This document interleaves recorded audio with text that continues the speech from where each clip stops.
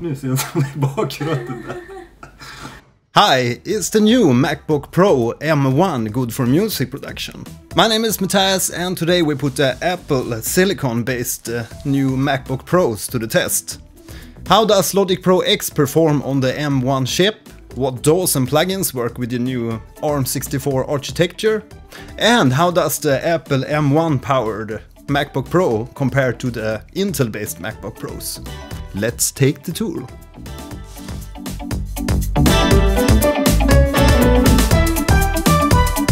Okay, let's first take a look at the real-world Logic Pro X 10.6 performance example. So this is the latest Logic Pro version, and we can look at the computer specifications about this Mac. This is the 13-inch MacBook Pro M1 2020 with the Apple M1 chip and 8 gigabytes of RAM. And I'm also only using native plugins in this project. We can see I have some Alchemy instruments loaded. I think it's 10 patches with the Alchemy synth, and it's known to be CPU intense. And we also have a bunch of space designers loaded on each of these Alchemy tracks. So also put the CPU to test. And this is a non-scientific test just to see how Logic Pro performs on the Apple M1 chip. So I'm not going to overdo the plugins here, just use a bunch of plugins to see how a normal music production session would perform. And we have a bunch of chroma reverbs too here, and yeah, we can see these Alchemy tracks stacked up on top of each other. So it's basically the same melody line being played here. And we can already see it's a very snappy interface in Logic Pro if we zoom in and zoom out like this.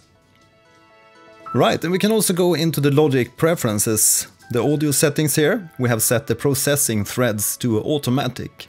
So it's automatically setting this to use the 4 cores. But if we want, we could set this to 8 cores, which is 4 definitive cores and 4 high performance cores. But let's just have this in automatic mode for the test. And we will also have the same project running on a MacBook Pro 15-inch i7 2.7 GHz from 2016. It has 16 gigabytes of RAM and an extra Radeon 455 graphics card. Bear in mind that I'm using the OBS video recording software on the same computer here, and that's also a very CPU intense software. So we're basically using tons of CPU intense stuff on the same computer here. But let's just press play here and see how it performs.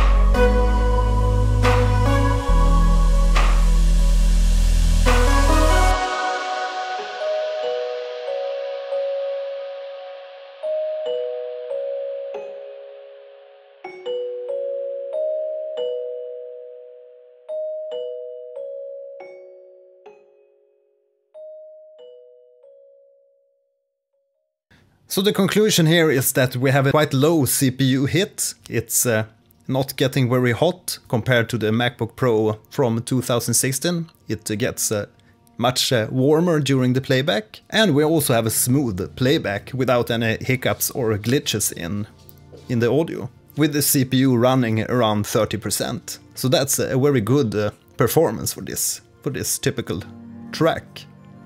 I usually don't add that many of the Alchemy instrument because I think it's a quite intensive, CPU intensive plugin, but in this case we're just testing it out and doing this little stress test.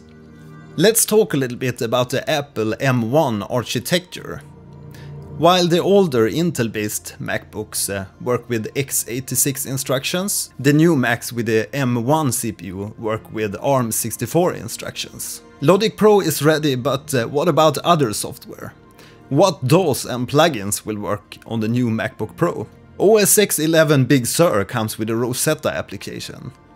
Rosetta will translate any x86 applications into ARM64 instructions. So yes, we can still launch older plugins and DAWs. But they will launch in a translated state, which is not as fast as native ARM64 apps. Now, if you want to see what kind of architecture an application is running, if it's x86 or native ARM64, you can go to the activity monitor in OS X. And here we can look at the architecture tab. We can see that we have OBS running, and it's running as an Intel application. That means it's x86 instructions translated via the Rosetta app to ARM64. And Logic Pro is running as an Apple architecture. That means it's ARM64, native ARM64.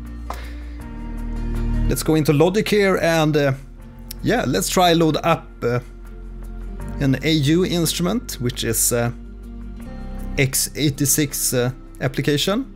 We can load up either Diva or Zebra 2.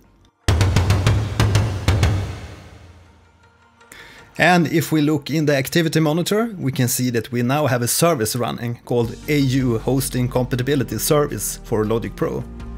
And it is running as an Intel x86 application. That means that this Diva plugin in Logic Pro is running via the Rosetta translation. So it will not run in full performance. So hopefully soon we can see these UHE plugins like Diva and Zebra 2 translated to native ARM64 code. But until then, of course, we can run these translated plugins via the Rosetta 2 application. If I try to open up the Diva 2 app, you see that little loading sign there, the little loading animation, and it takes a little while for Rosetta to translate the application to ARM64. But the next time we open the app, it will go more swiftly. And we can also, if we want, load Logic Pro in Rosetta compatible mode, in Intel mode. If we go into applications and look up Logic Pro here, right click and choose Get Info, you can see we have this option to use Open using Rosetta. And that means that we will load Logic Pro in x86. So in Intel mode x86 you can probably load up more plugins, but they will not be as boosted as with the native ARM64 mode, the Apple mode. What about Apple M1 compatible DAWs? Logic Pro works, and the only other DAW I found that's compatible with Apple Silicon M1 is Reaper. Reaper has a beta version which is compiled for ARM64. I gave it a quick test run and it worked out fine. I also compiled a compatibility list for you on the major DAWs and plugins, which you can check out on my website, morningdewmedia.com. Luckily, it seems that most developers are working hard to make their software compatible. There's a link in the video description if you want more in-depth information on the Apple M1 technology. Right, so let's summarize. Is the new Apple MacBook Pro with the M1 CPU ready for professional music production? Yes, if you're working solely with the Logic Pro and native Logic Pro plugins, and no, if you're working with other DAWs. Hopefully we will see a lot more Apple M1 compatible software during 2021. What do you think about the new MacBook Pros and the Apple M1 technology? Personally, I'm very excited because I never expected to run OBS, Logic Pro and web services on a laptop this size without any hiccups or glitches. Right, if you're new to my channel, be sure to subscribe, hit the like and that notification bell so that you get the notice as soon as I release new videos. Now you can continue and watch my next video on the Alchemy plugin. My name is Mattias and see you in the next video. Bye! Bye!